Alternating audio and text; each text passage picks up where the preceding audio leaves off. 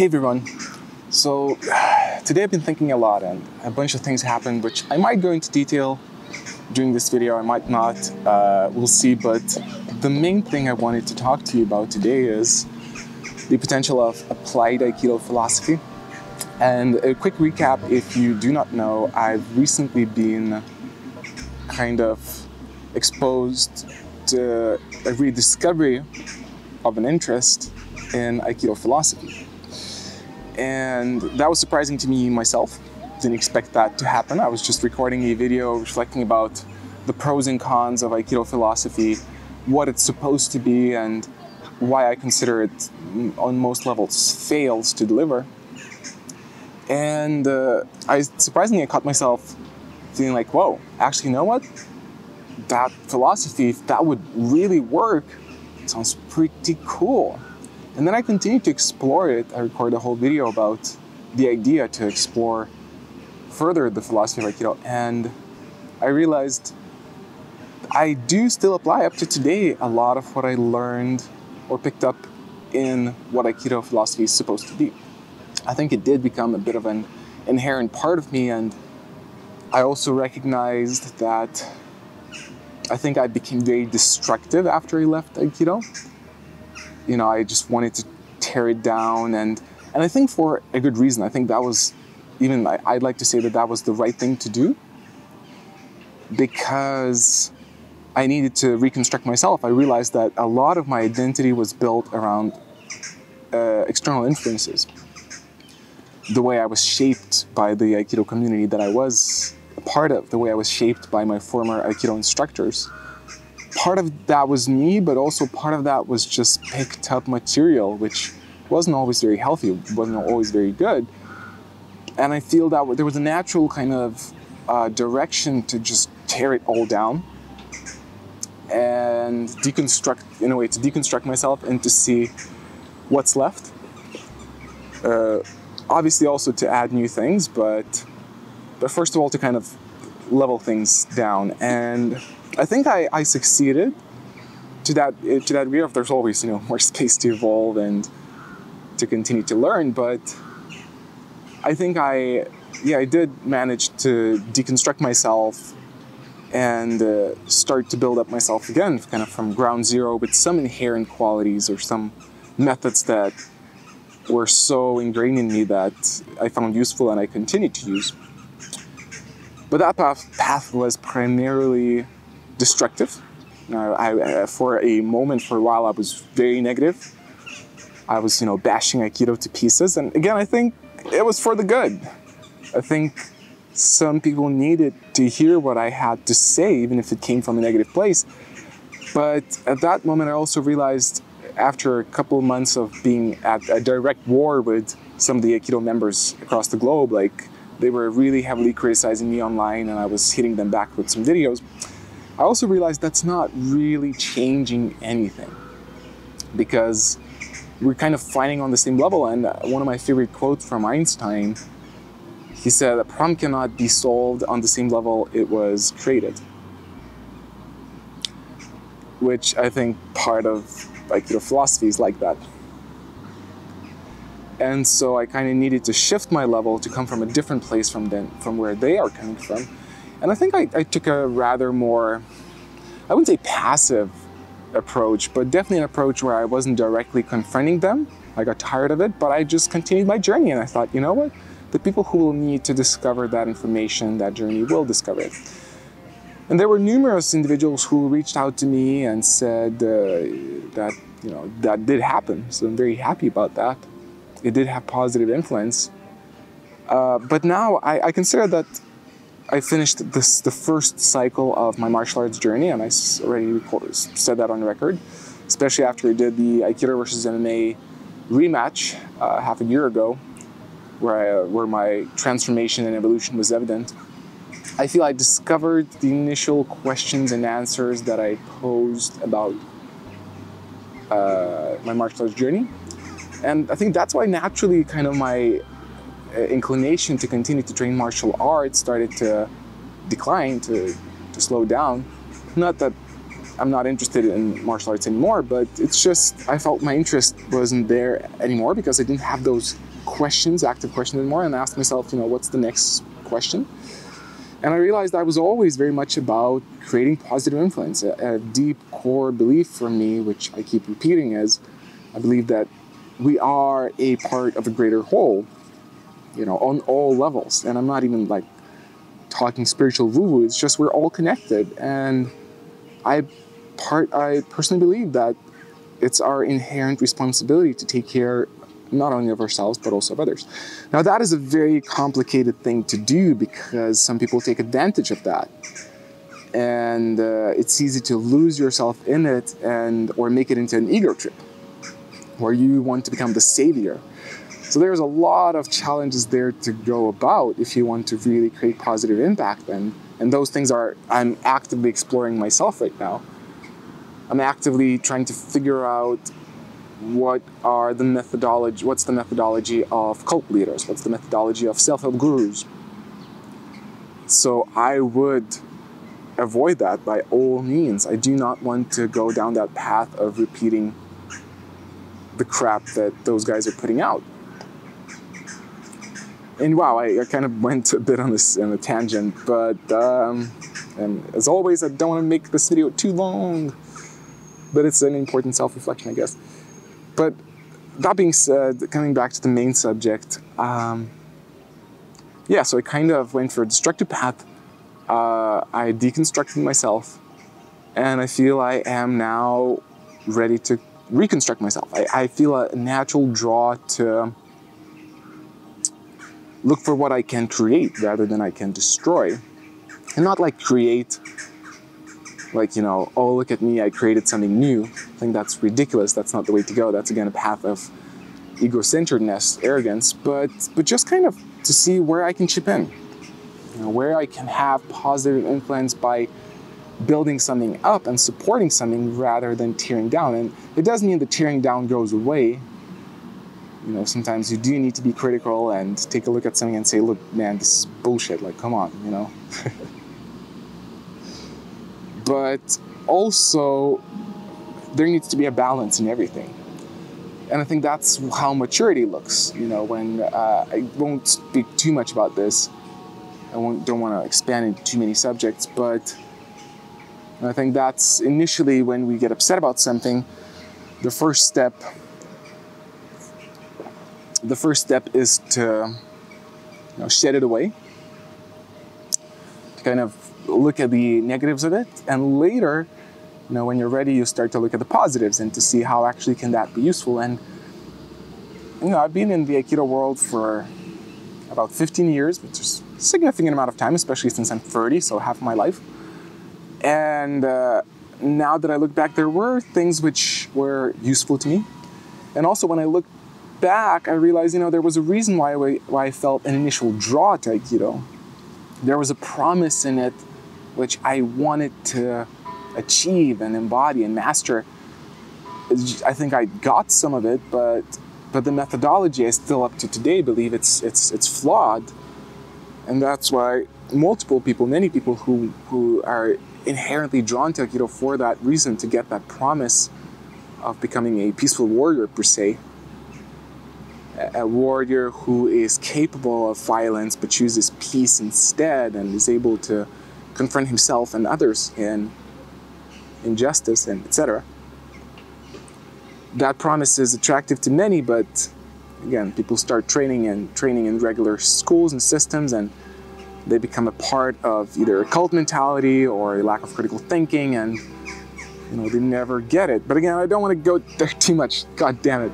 Anyway, coming back to the main subject. These are bells from Cathedral, center of city of Vilnius.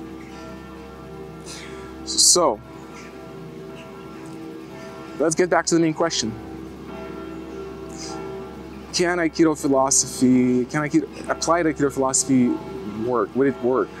So I'm thinking about that for a while now, or just like, often, constantly, I keep coming back to that idea, and I'm still planning to explore that through the help of various people. There are some individuals who are already helping me out. Hi, Linda. And but what came out from my explorations is that I'm starting to, the more I look at it, the more potential I see in it. And it's also that this exploration happened in the current zeitgeist, I don't know how to say it in English, the current spirit of the world or the times of the day, where, you know, riots are so prominent, separation between people are so prominent. And I feel that this perspective that Aikido can offer could actually be of value. And I mentioned one challenge is when you go into these idealistic paths, it's easy to get lost in the woo-woo and the promise of it, in the soft spiritual side of it, and make it egocentric. So I want to make sure I avoid all of that. And it's a tough path. I want to make sure it's practical. And I think one of the best ways to do that is initially to take a look at how does it work for you? Does it work for you? If it worked just once, that doesn't say much. Does it work for you all the time, consistently, on a repeated basis? That's kind of the scientific approach, evidence-based approach. So that's the first step. Testing that out on my own, and then if it works out really well, then looking at, okay, so does it work for others as well? So that's the next stage. But the first stage is, I think it's super important, because I think that's the self-help guru. The opposite is the self-help guru path, which I hate, is dabbling around something, looking at it sounds good, kind of works, and then starting to promote it and tell others to do it, and that's like fucked up. But I want to make sure it works on me. And so now, finally, coming back to direct value, what I discovered, these bells are going for a long time, damn. Anyway, so coming back to my own discoveries, I discovered and realized I was applying some of that Aikido philosophy already in some of the conflicts I was exposed to. I spoke about that in the previous video, in this line of videos called Rediscovering Aikido, where even in the comments section, sometimes when some nasty comment would pop up, I would be able to not disassociate myself from that person, not become enemies, but take a look at his perspective and to try to realize where he's coming from, and kind of discover a conversation, and a transformative conversation, where later on we would actually find some common ground. So I spoke about that. I don't want to repeat myself too much again, but I started to look at that at the present moment. So is this working out for me right now? Can I apply it? And I'm enthusiastic to say that so far I'm getting quite good results. Now, and the way I do it, let me explain it to you. So if I bump into a judgmental state, which is not a big part of me, I guess, again, from that Aikido perspective, but you know, judgmental states are common. You know, you hear about someone cheating on someone else, you hear about somebody doing something which is way off, and then you want to say like, oh, nasty person, this and that. And again, let's make it clear, it's not about justifying that person or saying that it's right what he did.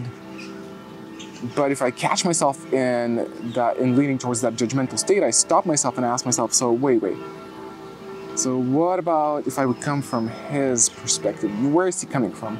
What might have made that person do that? I do the same in some of the comments I still get today. And it's tough. Man, it's hard. It's hard. It's tough to do that. Gosh, something just fell. I think a bird lost its food. So it's really actually tough to do. But if I am able to do it, the conversation becomes so different. The relationship with that person becomes so different. Suddenly there's a bridge where I can relate to that person, I can emphasize with that person, and then blend my own perspective with the potential better understanding of what that person might be going through, and then have a conversation on a very different level, or meet that person on a very different level. Because as I said in the previous video, and I don't want to repeat myself too much, so I'll do my best not to do that. If we disassociate ourselves from another person, if we judge someone else, and we're like, oh, he's bad, period,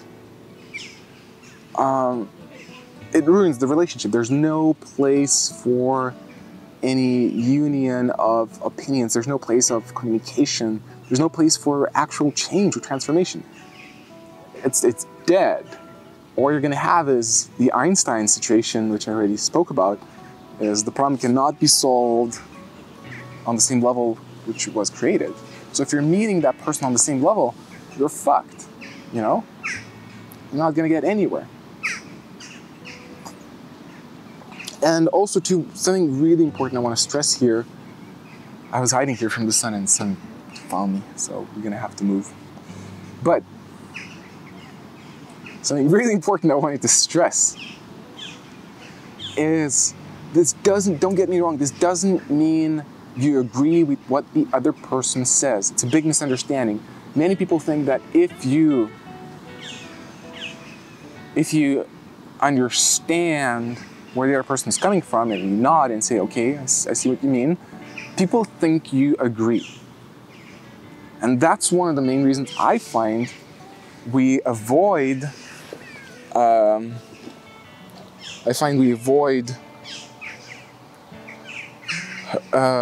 listening into what another person has to say or trying to understand what he says, because we think that will mean we agree with that person. Another side of this is we're concerned that that person will think we agree, and that way we'll support his perspective and make the situation worse. So we generally tend, in my opinion, that's why we tend to disassociate ourselves and become confrontational, become against, because then we're not allowing that opinion to thrive, but also we're not allowing any exchange either. It's the downside to it. And I've been in funny situations where, I remember a very specific one was this really like cultish guy. Just at the beginning of when I opened my dojo, he wanted to meet up with me for coffee. And he was back from Korea, and he was a part of a religion which believes that there's this Korean guy who is the new Jesus. And they're famous or infamous for having mass weddings, and a bunch of like weird stuff he told me. One of the funniest parts was just very cultish. I said, so what about, Jesus had superpowers, what about this guy? And the cult guy said, oh, well, he has superpowers, the Korean guy has his superpowers, but he doesn't want to show them because then scientists will realize he has superpowers, and then they'll lock him down, and they will, make experiments with him. And I'm like, but most of the time he was talking, he wasn't asking my opinion, and I was just nodding because I was like, okay, I see what you mean. I'm like, oh yeah, it's like, and it wasn't like it makes sense. I was just like, okay, I can see what you mean. Okay. And so I was kind of nodding my head there, but after like an hour of him just talking in this monologue with me, he said, so now that I see that you agree with me, are you interested to learn how to join our movement? And I was like, wait, no, dude. I did not say even one word that I agree with you. I was just nodding because I see what you mean, but I don't agree with anything you said. And he was like surprised and shocked, because he thought my nodding means yes. So we're not, we're not going there, but my camera is running out of time, so let me restart. So as you see, it's a very complicated space to go around, and that's one of the reasons why I'm talking here in tangents. But as well, I wanted to make this on record, since it's an active exploration, and hopefully some of it is useful for you, but to make sure it delivers value, this solo conversation.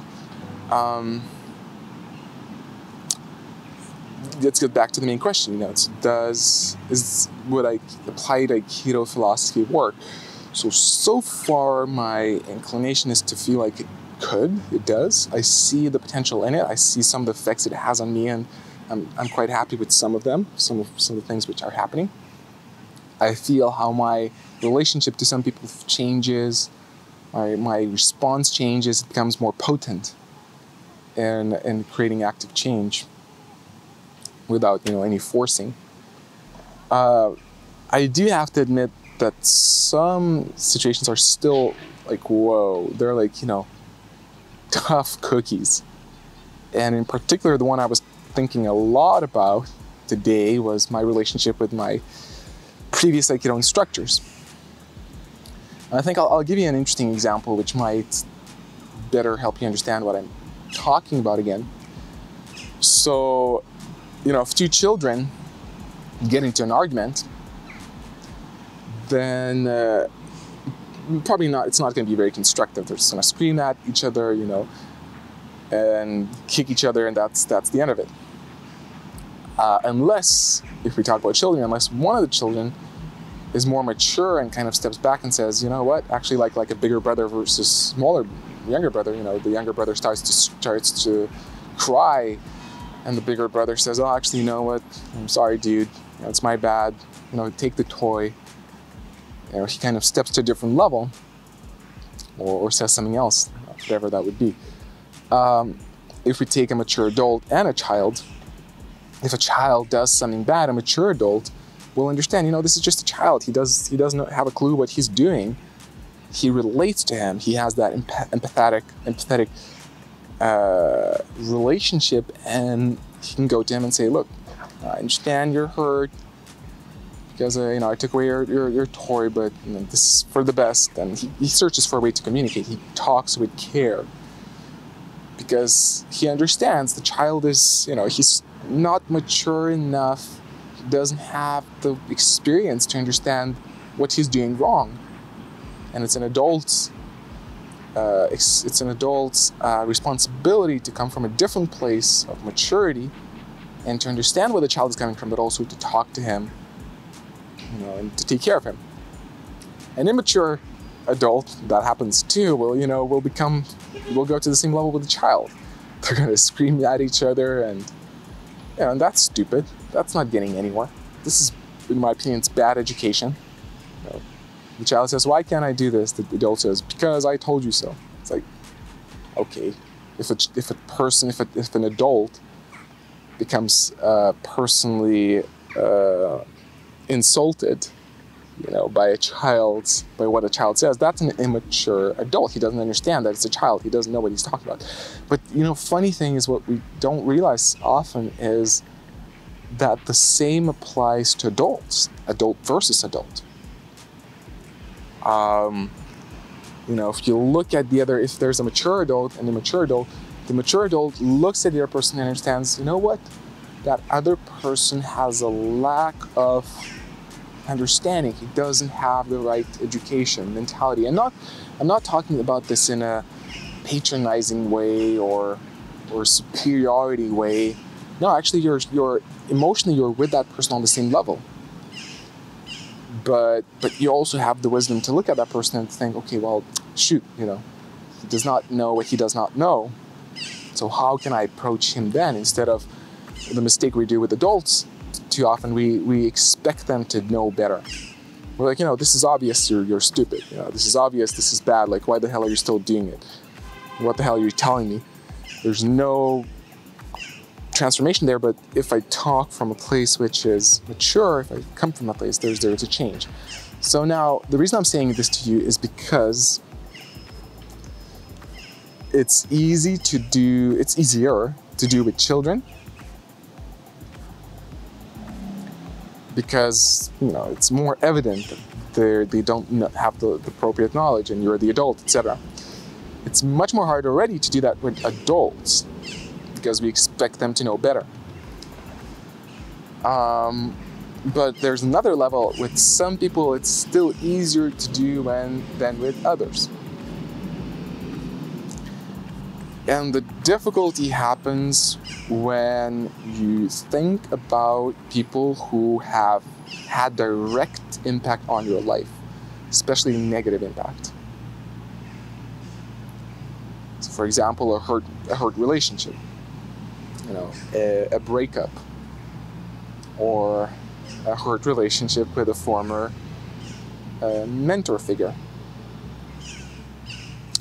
And out of respect for the different people, I don't want to talk too much about them in detail. But just to give you a hint, I thought I went through this process of I applied Aikido philosophy in my mind with my ex-wife. And not to say I don't have more internal work to do, but I felt a change in how I feel about her. Not like me wanting to get back together. I still see that the relationship was, in my opinion, toxic. But just as a human to human being, the personal stuff went to the second side, and I look at that relationship and I feel like there's more space to care for her, just as an individual, who had together a connection for years. Because beforehand, there was a strong inclination to just really feel against her, oppose her, to make her into an enemy. I did my best not to, but a lot of me did.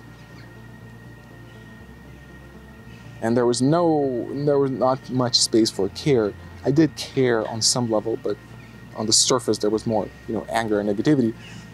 And now after I went through that process, or as I'm going through that process, I feel it wasn't easy, but I feel, it's my internal relationship with her changed. The more tougher cookie is my relationship with my former Aikido instructors. I actually still haven't released a video. I spoke about my first relationship with my first Aikido instructor. There was a lot of shit there, which you don't know about. I guess I never spoke much about it. I might release that video. Still a bit hesitant. But a bit about my relationship with my former Aikido instructor. I don't talk too much about it, but I talk about it sometimes, and that's still a tough cookie. And I tried to go for the applied Aikido approach with him in my mind, And man, oh man, it's not easy. I feel there's some breakthroughs, but I feel the mind resisting. There's that fear which I spoke to you about before.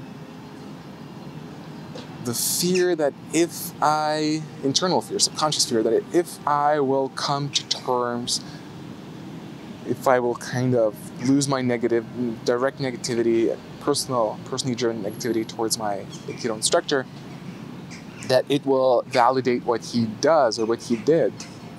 And there's a strong desire not to do that. I think a lot of things he did or is doing are bad, and I don't want to support it. And I don't want that thing to happen where I understand where he's coming from and that validates him. So there's that internal fear, but I understand I also need to do this, at least for myself. And the crazy part is, the reason I thought about it so much is one of my former students connected up with me today, and he said he heard that my former Aikido instructor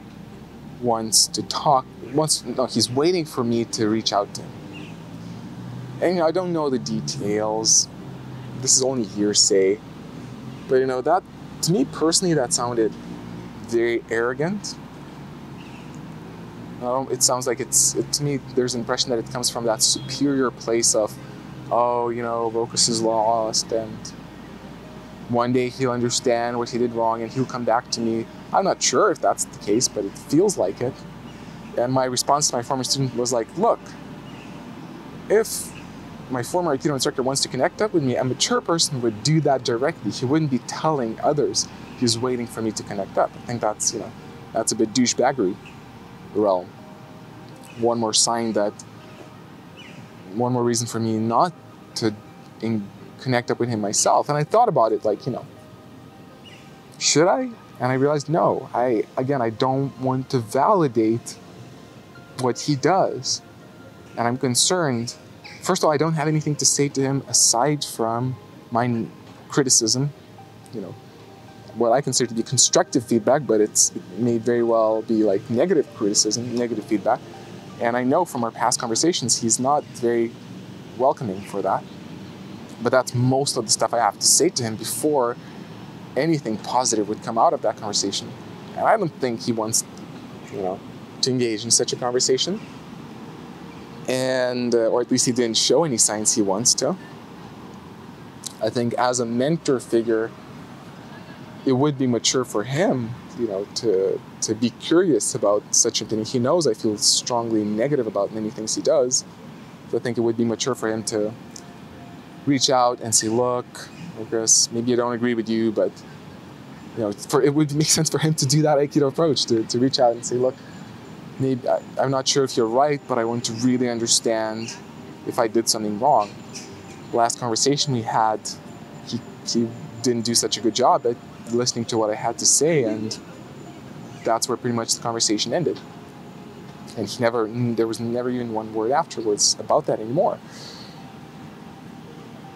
So there's no intention in me to reach out to him first. Like, there's nothing I have to say to him unless he would be interested, unless he would show interest.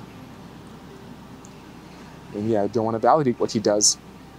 But I went on a tangent, I guess. But yeah, but I heard that that kind of, I guess, is out there, and I started thinking a lot about my relationship with Aikido instructor, and I realized that how negative I feel about that. How negative I feel about him, and I thought, okay, I'm exploring the applied Aikido philosophy, so this is a great opportunity, let's do this. And then I felt it's so hard. But I did start to feel it's breaking down at certain places, like I am able to crumble some of that negativity, and not to validate him, but to come to a place where I go to a different level and I look at it and I feel like, man, okay, you know what? I personally consider he is misguided. I personally consider he lives in a self-supporting environment which makes him believe he is right, which does not help him point out his own flaws. And I could talk, but I said I don't want to talk too much on record about what I think about him. It's more between him and me. But the reason I want to talk about this is because I'm sure that there's a lot of people who feel the same way like I did, not about him, but just about the same dynamic.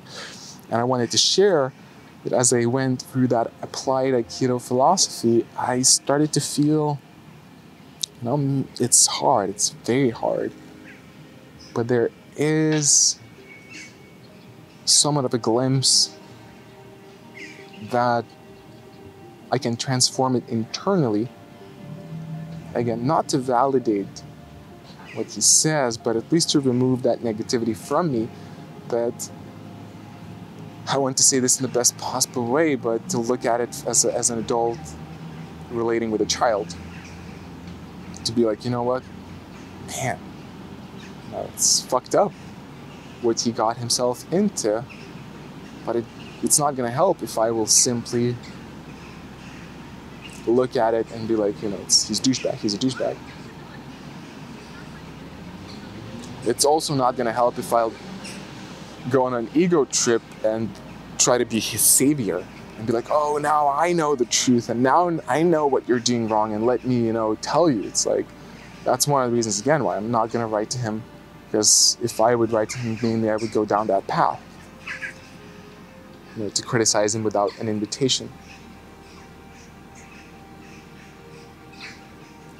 But the internal process, I feel it's important. And one more thing, it's very honest, but I guess I'm, well known for my honesty.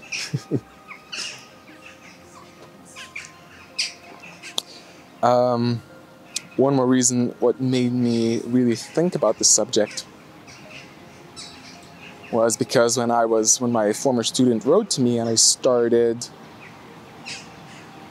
recording a message back to him, partly concerning my relationship with my former teacher, I felt how many emotions, how emotional I was as I was talking about him. And this is not the first time it happened. You know, there's so much emotion there. Like now I'm talking to you like I'm okay, mostly. But there's some things which I still talk about and it's just like, oh my God. There's stuff there which I haven't addressed, which I haven't resolved. And a lot of me does not want to look at it. But the thing is, for my own good, it doesn't help. Because it's still there somewhere in the back of my mind. It's still there. I'm sure it's somewhere still bothering me and limiting me. And I don't care so much, you know, I don't care if I resolve anything with him directly. It's not about that. You know, he has his life, I have my life. We don't have to be buddies. But internally, I feel it's very important to do that. To remove that heavy burden, that heavy weight. I think I'm giving you a terrible video because I'm facing the sunlight. Well, I'm about to finish. So, big talk, huh? You know, not all of you are willing to listen to this whole talk, but I think this journey is universal and some of you might, you know, have value from it. I also have value from it. But these are the things I am talking about, and just, I guess, coming back and just saying a few last words about applied Aikido philosophy. Again, I'll say I do see potential, and I do say it's a very tough cookie, just realistically, to do. You know, it's so much easier to avoid doing this. It's so much easier to blame someone, to judge someone, to avoid someone. Like a neighbor you don't like. You know, you wait until he goes down the stairs until you open up your door. But it also limits your life because you have to wait until he goes down. And so yeah, applied Aikido philosophy, it's a tough cookie, but also I like to say that rarely the right path is the easy path. And the fact that this is hard to do actually shows promise more than the opposite. The fact that it's hard to do shows that there might be something there which has realistic value. But the danger is to not make it self-help guru, woo-woo, cult. And that's a tough cookie to handle too. I like cookies. I don't really actually like cookies. I was about to say I like cookies because I say cookies so much today. So yeah, let's see where this keeps going. Let me know in the comments what you think. I'm curious to hear. Your comments also, I like to point out, your comments do mean a lot to me, especially when they come from a sincere, honest, and curious place.